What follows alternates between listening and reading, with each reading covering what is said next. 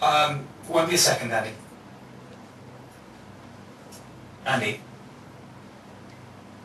Andy?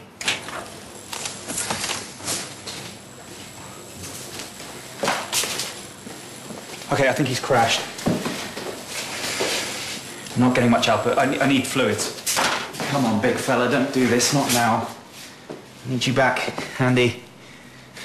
I'm serious, Andy, come on. Okay, get me the crash trolley and prep the paddles. Come on, Andy.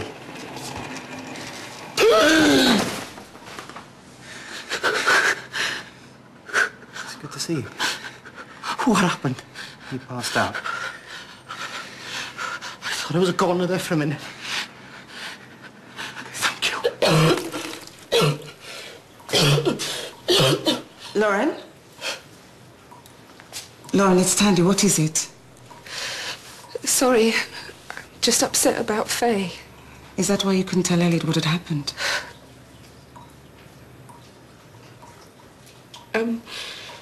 Is Joseph okay?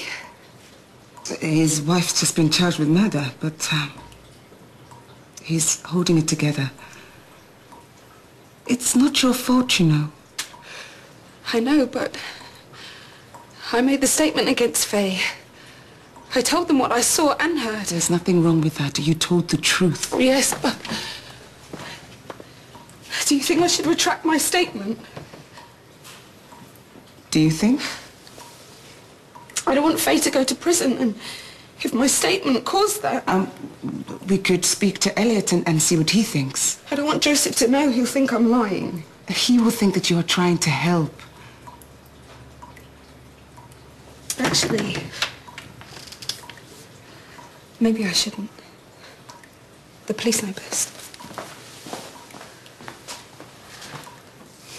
No, I don't want to. I need to keep myself busy. I'm fine.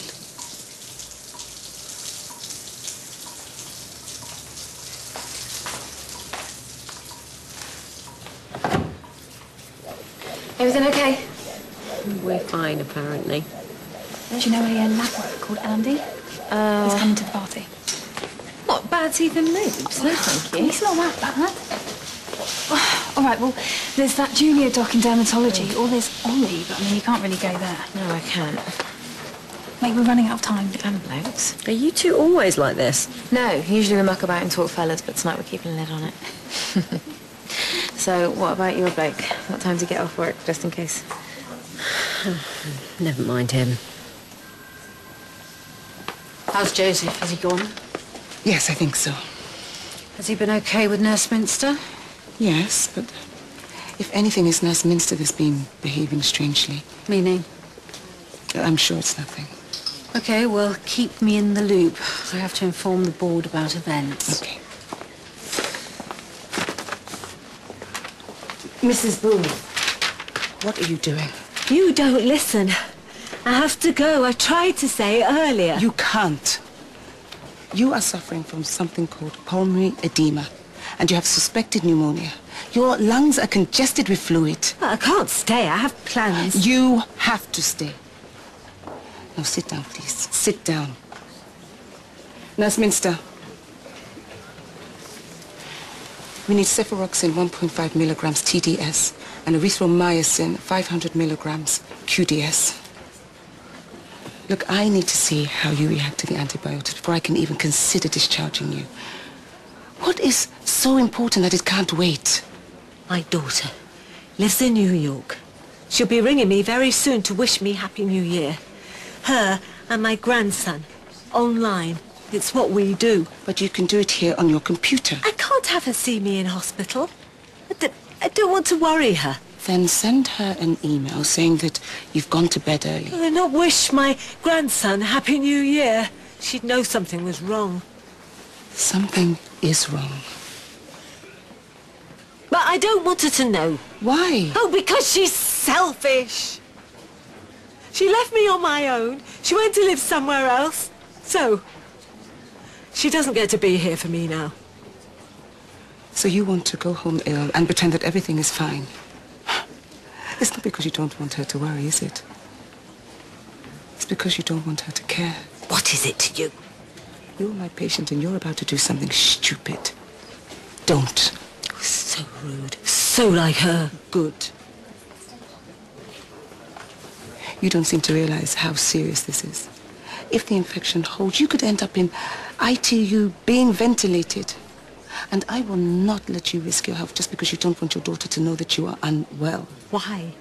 Because I care. And do you know what? Maybe she does too.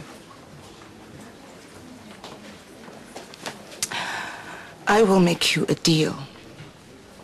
We'll get you on a penicillin and see if it works. If it does, then maybe we'll get you a cab. But if it doesn't, you stay. Deal? Did you have a look at bed 5 for me, see what's wrong with him? I need to talk to you about Mr. Hargrove. It's an aortic aneurysm. He's not old enough. I know, but he's got an aneurysm the size of a grapefruit. I should have realised from the sores on his feet that something was wrong. You're admitting an oversight? No. Whoa. That's a type 2 thoraco AAA. That livens the shift up a bit. What do you do? Left thoracotomy first, assess the aorta. We may have to extend into the abdomen. I'll do it here once the locum arrives. Don't you think moving him up to Darwin might be a better idea? CTGS crossover, my speciality. Besides, moving him now would be dangerous. What if the aneurysm ruptures? The mortality rate, if it does, is pretty high. Have you got any more eggs you'd like me to suck? Look, just deal with the patient in bed 5 and then you're done. Oh, and before you go, I need you to tell your man there that he'll be spending New Year's with me. I've cut Mrs. Booth a deal that she can go home when the penicillin kicks in. We'll need close ulcer next hour. Sorry about earlier. I'm just a bit all over the place. No, that's fine. But how are we doing with her ECG? What ECG? I asked you to redo her ECG. Did you? I must have missed that. Does it matter? Yes, it could do. Look, let me just get this straight. This is your first shift back since Joseph had to go at you. And you're feeling pretty vulnerable. But you have been all over the place since you got here. And now you forget to do a simple check. What's going on? I guess I'm just more affected by Joseph's accusations than I thought. What did he accuse you of again? Exactly? Why does it matter? I made a mistake, that's all. What mistake? Sorry? You just said you made a mistake. No.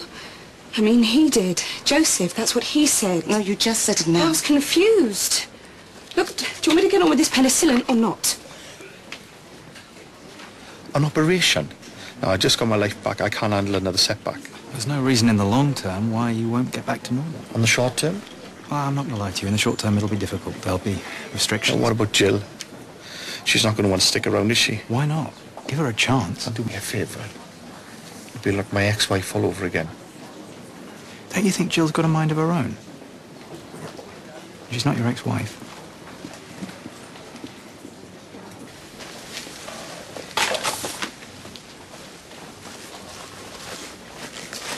Mr. Hope, about Joseph, I let Vanessa think that he was gone. Oh, right. Good. Thank you. He's in my office, and I've ordered him to stay put. I've got to get back to theatre, one of Joseph's cases, so if you could keep an eye... Oh, of course. If we're right, if the police have got it wrong and Faye's completely innocent, then what did happen? I don't know. Dr. Green concluded it could be any number of things: transient ischemia, pericarditis, hyperkalemia. Hopefully that's what Faye's lawyer will sort out. Sorry, I need to get back. Okay. How much more of this have we got to do? It's just here at bed 2. Who the hell is that? Ms. Black, this is Greg Johns from Obs and Gynae. Good with women? I'd like to examine you. He can examine me whenever he likes. Hello, Mr. Black. When you're done, I need Mrs. Lennon's notes from AAU, if it's not too much trouble. Well, I should probably give him a hand. Strange new ward and all that. Whoa, it's okay. You don't want to look desperate. I am desperate. What, desperate enough to ask him out while he's examining Tanya? Good point. What you need to do is a background check. Ollie, see what info he's got. Oh, Mr. Spence wanted Mrs. Leonard's notes from AU, remember? Just Great. try and be casual.